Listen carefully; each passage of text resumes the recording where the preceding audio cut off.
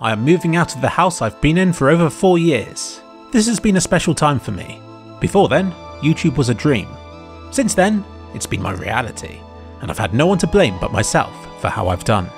Since early 2015, 3 kliksphilip and 2 kliksphilip subscriber counts have gotten 10 times greater, and this kliksphilip channel has become 25 times larger. When I arrived at this house, all of my stats were booming. I came in with a bang, so it's somewhat fitting to go out with a whimper. 3 kliksphilip's views and subs have been hit hard by the closure of the YouTube gaming app, and how CSGO hasn't been updated in almost a month. 2 kliksphilip's actually losing subscribers. And this channel continues to faithfully trundle on despite being sorely neglected. But you know what? Downturns like this are what give me the motivation and incentive to shake things up and to try something new. When you're doing the same thing day in, day out, it's important to mix it up in any way you can. It's a battle between you and your brain, with you trying to get things done and your brain finding any opportunity to cut corners and to get lazier. I used to give myself monthly challenges, like producing a 2 and 3 kliksphilip video every 3 days, or releasing 45 minutes worth of content in a month on a particular channel, and so on. I more recently started making operations. If a channel was performing poorly, I'd come up with a bundle of video ideas I knew would be popular, and would get them out within a certain time frame. The one I'm currently working on is called Operation Underwhelm, and from my YouTube stats, it's pretty clear that it's a success. Because they're underwhelming.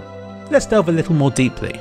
I've been busy these last few weeks. I've spent very little time at home, and what with me moving house, I don't see myself getting any extra time soon.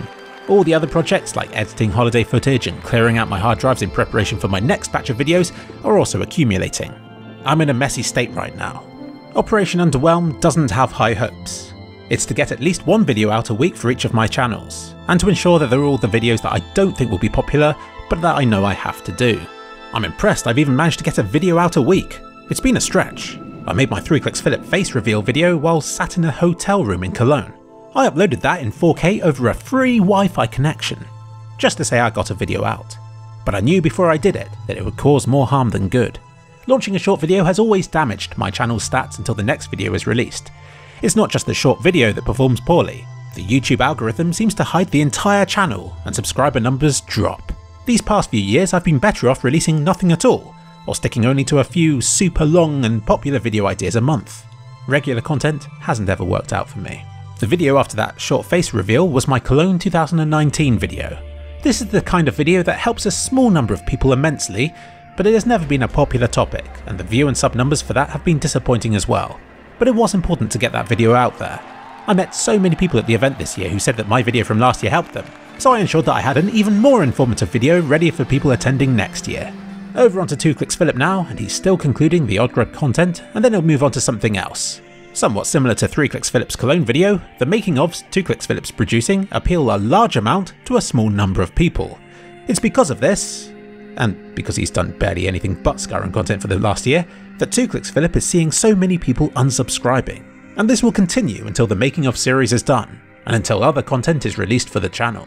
I've said before that Skyrim videos were a passion project, but the making of series is more than that. It's an investment, and one that makes the main Skyrim series more financially viable to produce.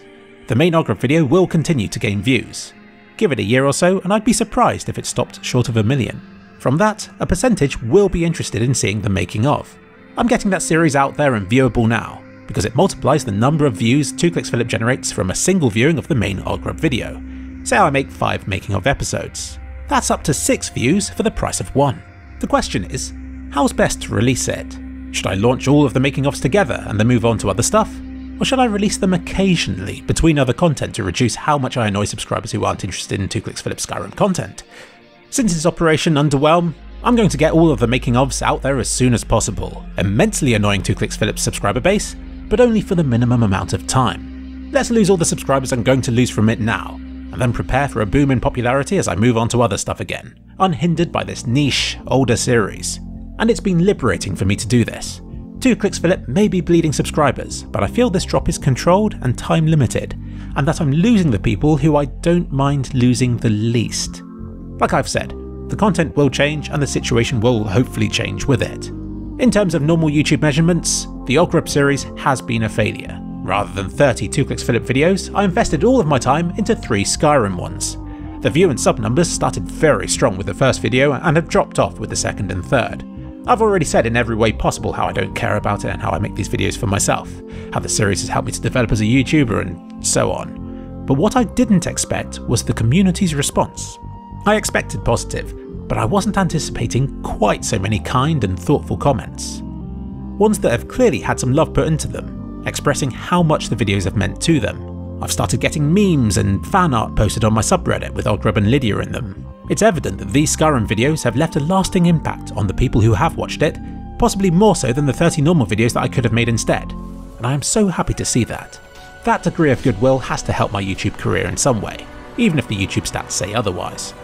Annoyingly, after years of very few promotions or sponsored videos, a few good opportunities have come my way, and I wonder if the current state of my channels is going to work against me getting them. What are companies going to think when they see my channels and they appear to be dying at an alarming rate?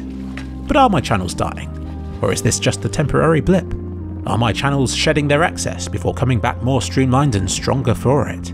I don't know. I'm still working on Operation Underwhelm for now. And damn am I doing a good job of it.